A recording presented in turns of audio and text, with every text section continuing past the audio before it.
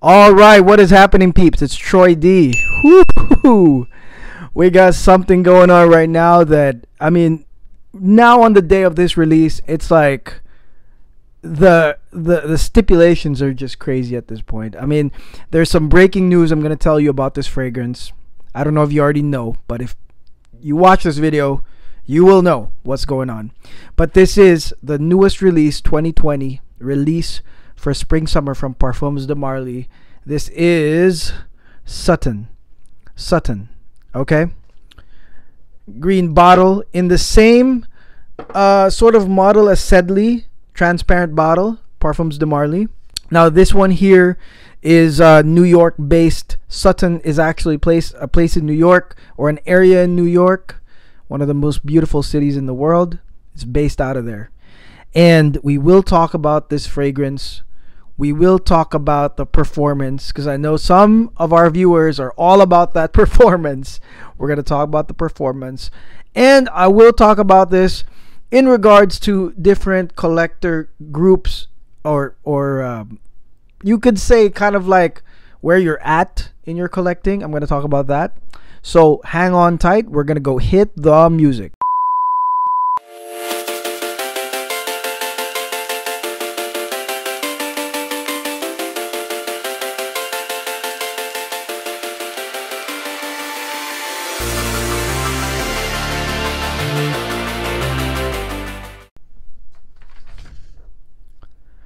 Okay, we are back. Parfums de Marly Sutton. Wow. This one right here, I mean, I've had my eyes on this because I've generally been very happy with the Parfums de Marly brand. It is something that, well, almost every release they have, even the Layton exclusive, which I haven't really reviewed, but I've been trying on. I love it, okay? And Sedley was my last review from Parfums de Marly. Some people were kind of butthurt about that because I did talk about the performance.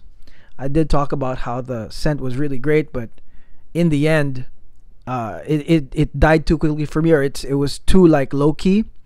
So, you know, I'm gonna talk about this. I know a lot of listeners out here are either PDM diehards, and then there's the casual people. They're just, you know, think of buying just something for the spring and summer. And then I know I got my niche heads who are like, you know, collecting all this like expensive stuff, and they're like, well, what does this have to do with my collection? Okay, so we're gonna try to break that down today, but let's talk about Sutton real quick. So this is the 125 ml bottle. Okay, comes with this beautiful green, almost Tiffany looking box, right? Almost Tiffany colored box. Now, one thing I'm gonna share is my amazing retail experience. You know, I mean, I love the discounters, I love the gray market, but I also love how the retail experience is great, how the main company also does their job into making sure you're a happy consumer. And for me, the first thing that I got from Parfums de Marly is a bunch of samples. So yay!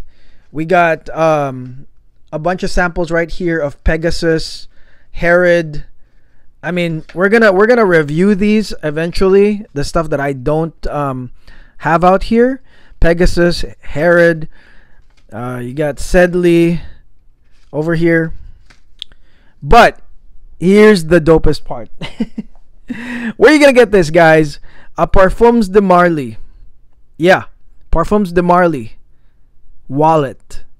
No joke. Parfums de Marly wallet. Holy smokes.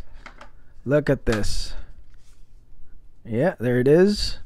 And here is the Parfums de Marly card holder. Check that out. Leather card holder.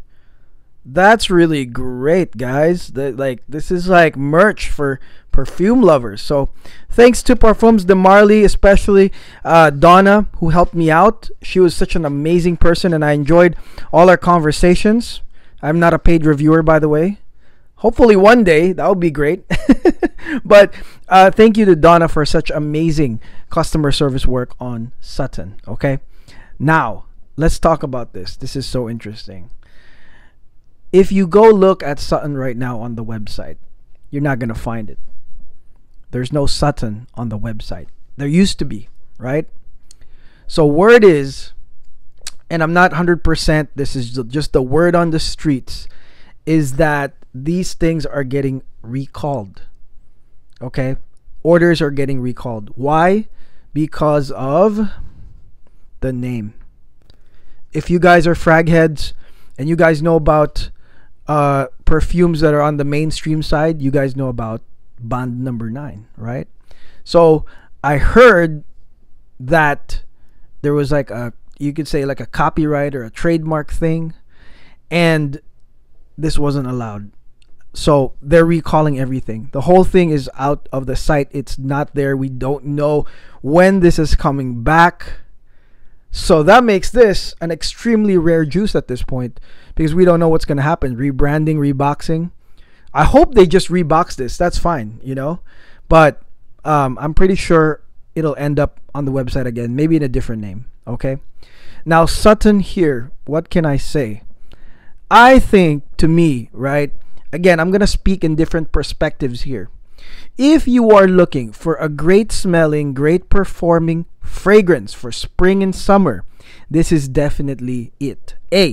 Okay, so why is that? Because this one has all the wonderful notes that you can think of, but it's not like a played out scent. You could say it smells familiar maybe, but it's familiar, but it's still not like a played out scent.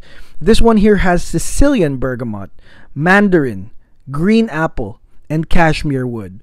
Okay, so basically, guys, you know, mandarin, green apple stands out. It is already citrusy on its own, but the mandarin and the green apple specifically, if you guys love green apple, and I know you guys do, green apple stands out here. Mandarin stands out here. There's a cashmere wood that, if you're not familiar with that, basically, I've had some cashmere heavy scents, and when you do too much of it, it leans too masculine to the point of like it loses its appeal.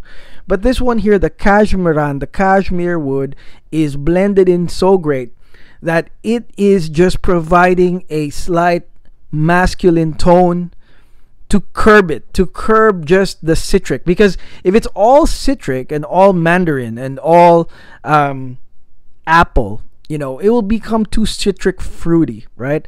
But the cashmere wood, it definitely curves it to the masculine side, just to remind everybody and the person wearing this that you are wearing a masculine perfume or cologne. Now it has cedar wood, which is wonderful.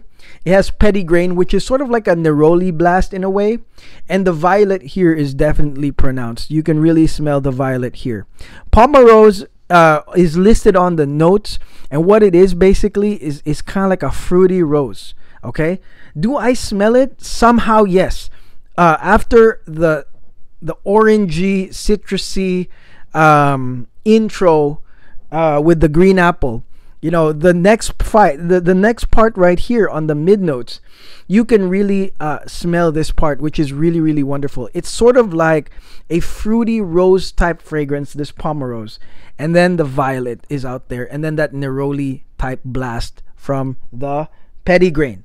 Wonderful, wonderful stuff. Okay, I can't say nothing. Okay, now the reason why I said performance, why? Because I guess they listened on the Sedley videos, because this one performs like awesome. Okay, the projection of this one is crazy good, blasts hard, and is long lasting. I can tell you that, right? It's been like, I basically, the moment I got it in the mail, I was like, bah, bah, bah, bah. I fired it over, and the whole day, basically the whole day plus, you know, you can say 8 hours, 9 hours that I was out looking for a printer. It was with me, projecting hard, projecting nicely. I can't say nothing, you know? So really, the ones that are looking for a great smelling, great performing perfume, and I know that's a lot of you guys, right there. Okay, and if you like those like neroli-ish fragrances, I think you're gonna appreciate the mid part of this one right here. I do, because I love Neo, I love YSL Trench, so I'm really feeling that here. I really like it. Now the dry down here is basically oak moss, musk, and amber. Musk and amber, man, I mean, how many perfumes have I reviewed that has musk and amber? right? That is really amazing. A lot. But this one also has an oak moss. I guess because it's kind of green. It has that oak moss in the end, which makes it smell green. It's a I can't say it's a dry fragrance. It's just it's green, and I would say it's clean. Now it does retain the Parfums de Marly sort of like DNA, because it has like almost like a spice in it, and I'm thinking that that's the cashmeran, just that exact cashmeran that they needed to almost create that spice type smell. That it's Parfums de Marly. You know what I'm saying? The woody notes and the cashmeran maybe creates that, but ultimately, you are going to get a green apple, citrusy, strong blaster with that violet. It's got the violet.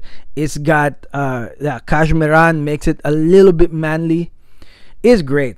I mean, I can't say nothing. Actually, right now, as I'm sniffing this dry down, it's like, wow, super nice. I mean, musk and oak moss and amber.